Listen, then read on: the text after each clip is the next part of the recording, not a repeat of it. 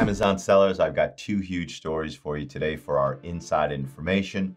One has to do with Google Trends, and I'm checking them every day, and I'm going to talk to you about the trends that are on Google right now and how it will likely affect your business. Number two, IP complaints, maybe inauthentics, and price gouging / fair market pricing violations. What do all of these infractions from Amazon have in common, and how you can expect to deal with them going forward? First story is the Google Trends report, and it's all about returns, and it's all about returns at Kohls. Here are the breakout searches on Google right now. How to return Amazon items to Kohls. Can I return Amazon items to Kohls? Amazon return at Kohls. Now, I shop at Kohls, but I think I'm gonna stop, because it looks like the store whose logo is live in your comfort zone is doing nothing with Amazon except putting sellers outside of your comfort zone. Because you know what happens when there is a run on returns. We see it every single January. What you see are Amazon accepting returns, that the products are not packaged properly, things missing from the boxes. Amazon puts them back in inventory. They send them back to consumers. And who gets hit with a "you sold as new"?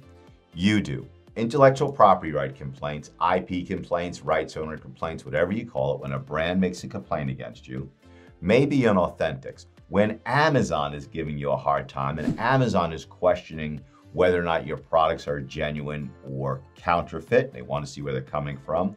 And also the latest catastrophe of the tons and tons of baseless price gouging complaints that are now being phrased more in the line of fair pricing policy violations. What do all these things have in common?